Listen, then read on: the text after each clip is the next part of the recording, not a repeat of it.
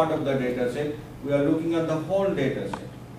Now the issue is, we need to find out, if you look at two sets of data, for example here, on the first page, of course this is fictitious, I made it up. You have the data on percent of felony defendants sentenced to prison from 2 states. So, how many years we have? 10 years?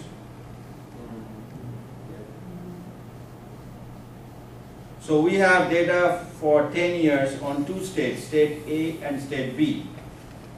Now, when we are using the word dispersion, that means the main issue is, first thing, we have to calculate the mean, because we already did learn how to do it last time.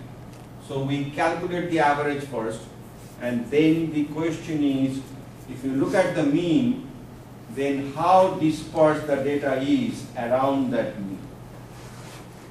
So dispersion is the main issue. And so we are talking about this variation from the mean in terms of two things, in terms of variance and in terms of standard deviation.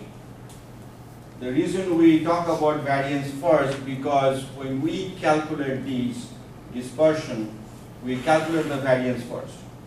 And variance is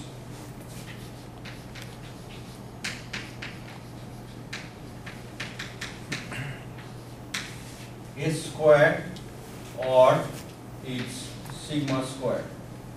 And standard deviation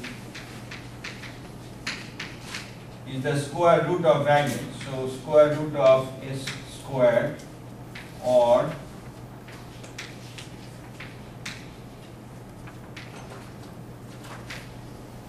sigma squared. That means it will be S or sigma. So we look at this variance first. We calculate the variance first, and then we calculate the standard deviation, just a simple square root. So that means, let's say your variance S squared comes to 9. So your standard deviation will be square root of 9, which is 3. So that's how we try to calculate how dispersed your data is around the mean. Everything is, we are comparing with the mean. So if it is like, okay, if it is above the mean or below the mean, how do you know that? When you calculate these values of standard deviation, if you have a negative sign, that will be telling you that is below the mean. If you have a positive sign, that will tell you it is above the mean. No negative means positive. So,